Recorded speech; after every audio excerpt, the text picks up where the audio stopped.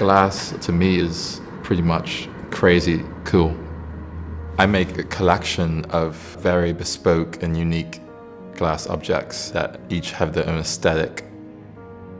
From an early age in high school in Bermuda, I was lucky enough to have a kiln. I was able to look at how organically you can create something with limited resources. You know, you've got mud and something to ignite it with flames, and voila, you've got a sculpture that will last forever.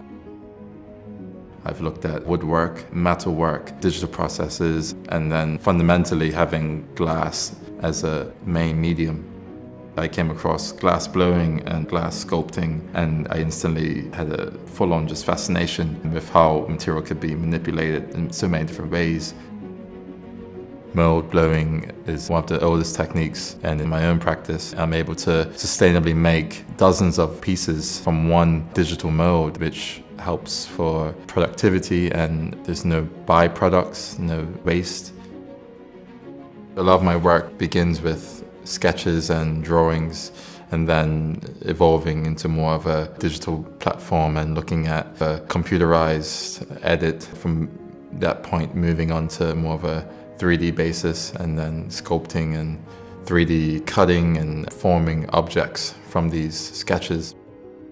From the beginning of my practice professionally, I was very aware of the limitations of glassmaking and how accessible it is to certain places around the world, and looking at the cultural imprint behind glassmaking. It is there.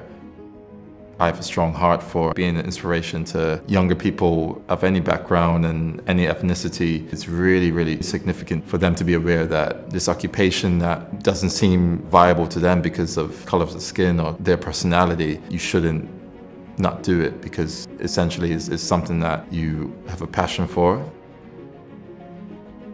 A lot of the work I do is looking at, this is someone's reality, this is what they see over and over again. How do you breach beyond that reality? When I'm working with glass, is a constant battle between my mental state and my physical state. It feels like a film, a sense of suspense and drama, and knowing that if you don't respect what you're doing, it could all go terribly wrong.